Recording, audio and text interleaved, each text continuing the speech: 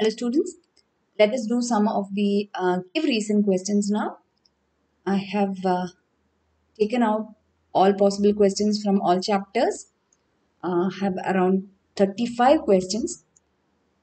I'm going ahead and scrolling down. All these questions have been repeatedly asked. So make sure that you know answer to each and every question from here.